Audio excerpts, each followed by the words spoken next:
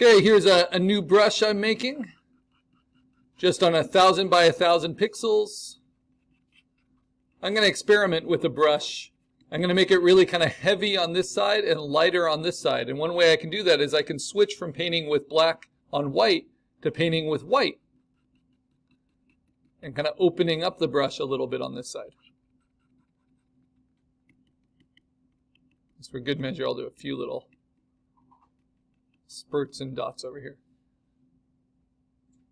Okay, so now I have my brush. How do I save it? In a way that I can use it again without logging into an account in Photopea, which I don't tend to do. I go to Edit, I go to Define New, and I say Brush, and then there it is, it's added, but then I'm also going to save it as a PSD file with the name, you know, my custom brush, to the desktop. Then I'm going to move that file. See, let's find it. There it is. And I'm going to move it into my assignment folder along with my PSD here that I'm using in Photopea. So at any time, as I close and reopen Photopea, I can always use this brush. Now remember, the shape of the brush is one thing, but it's the settings for it that matter the most. So I can make that brush smaller, but I want to really understand how it's working. And so for that, I need to do brush settings. And those are right here, or you can find them under Window, Brush. So first is tip dynamics. I'm going to play with the size jitter and make the control based on pin pressure. Already that's going to make it a lot more organic looking. Next, I'm going to play with angle. That's really important to me. Around 20%, size jitter around 20. Roundness, I'm going to put quite a bit higher in the 90s. So that it has quite a bit of directionality to it as a brush for my refined brush. And then the other thing I like to play with a little bit is transfer. And I just play up the opacity jitter. And that's going to make it slightly higher and lower opacity as I'm using it, which will help with my mixing. Okay, now how do we mix? This is still on my refined paint layer. So I'm going to take some strong colors, like this one, paint it, there we go, and then take a color like this. How can I blend between these? What I do is I paint with a lower opacity, so around 70%. And then when I do that, the pixels underneath show through, even underneath with the base color. Then I can steal that color and then paint with that, and then it shows through. And then I steal that, and so on, until it's perfectly blended, right? All of these are in-between steps, always done at 70% opacity.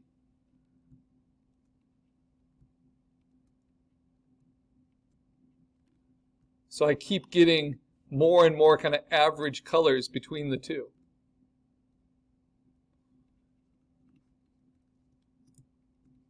And then I can steal from that color, and I can get all the variations just between these two colors. Now if I throw in something really different, like this color, you can see how that mixing is working. And I throw that in at just 70%. Look at the different variations there already. Now if I want to refine even more, I take it to a lower opacity and maybe a smaller brush. And then you have a lot of control, right, about your color and the different variations it might have. So that's in principle what we're doing with our refined paint layer. I'm just using it at a higher opacity to start with to cover it all up, or at least as much as I can within the time I have.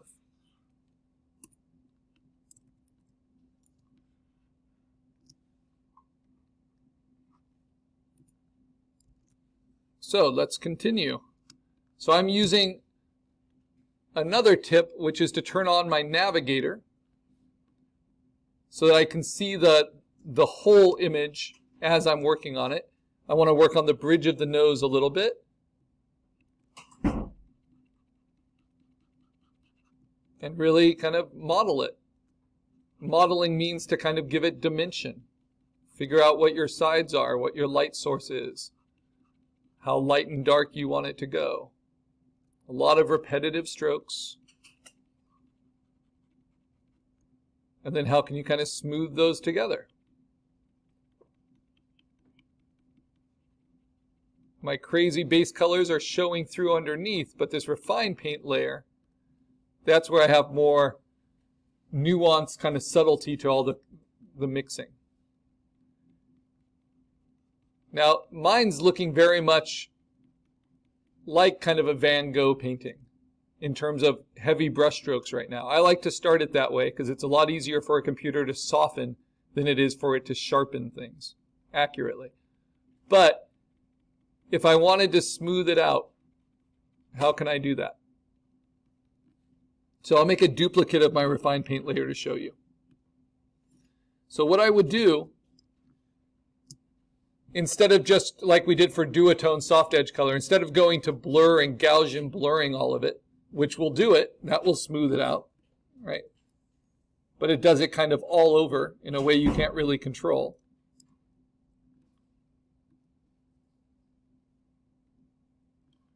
I'll undo that. Instead, I'm going to use a tool version of that. And this tool is called the smudge tool. You'll find it underneath the gradient.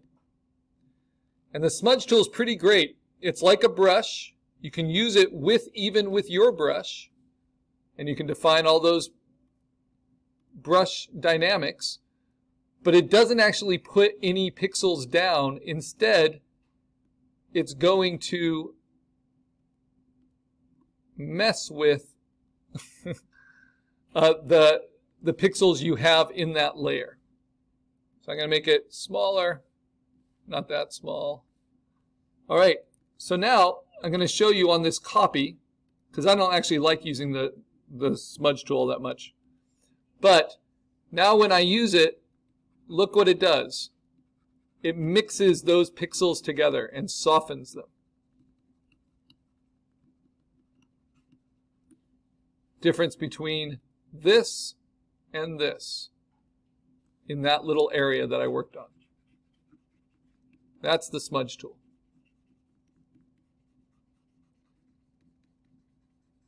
And if you use it enough, it will be kind of airbrush smooth.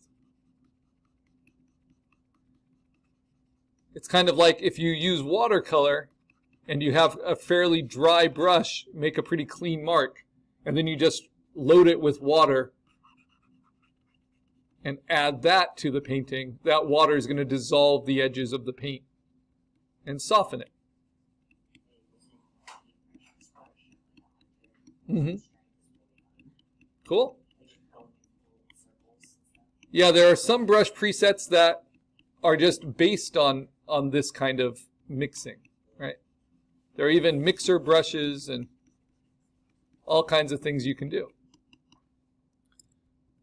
So you can see I can blend between by using this smudge brush in very much the same way as just stealing colors. I tend to use it right at the end, just on certain areas.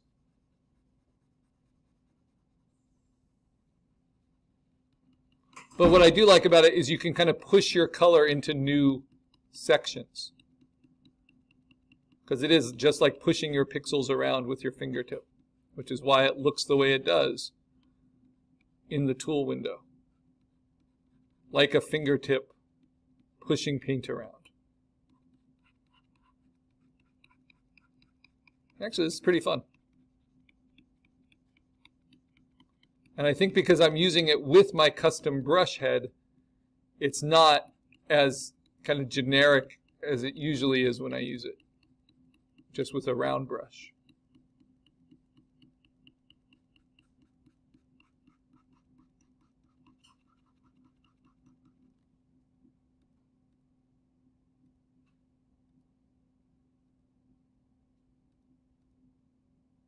Yeah, I might go back to that, but I'm going to keep with my refined painting as is. But I wanted to show you the smudge tool.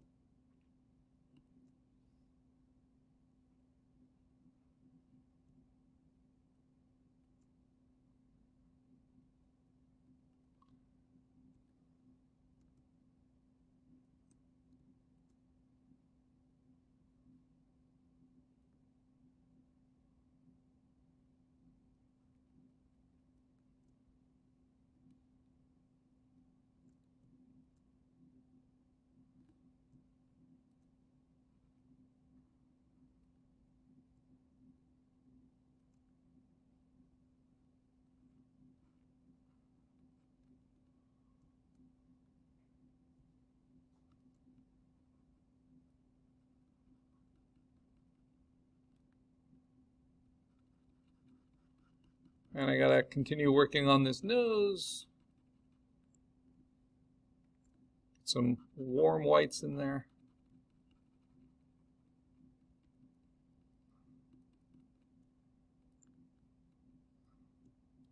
I have to pretend that her glasses aren't there for now, and I'll add them in later.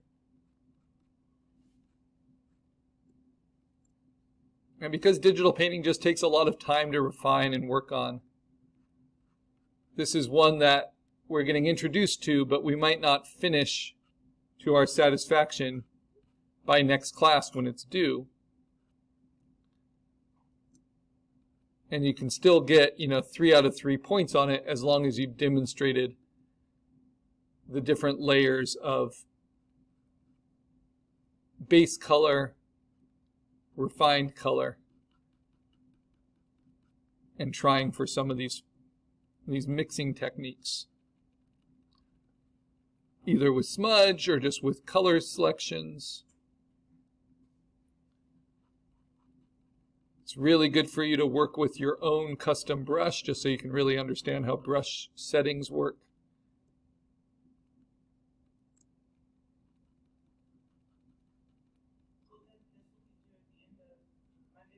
Yes. But like I'll say on Monday, because I'm not going to be working on this over the weekend,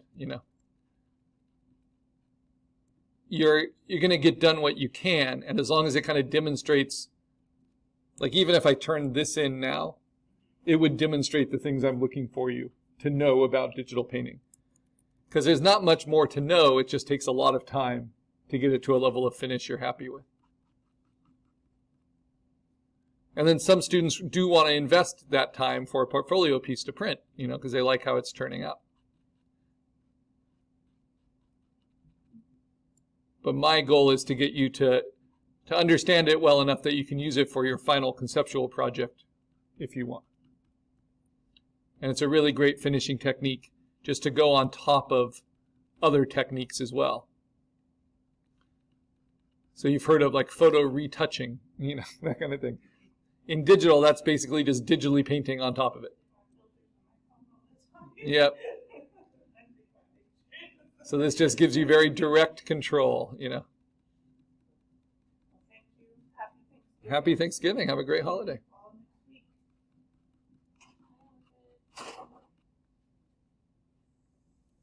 Yep, and this will be my last video for today.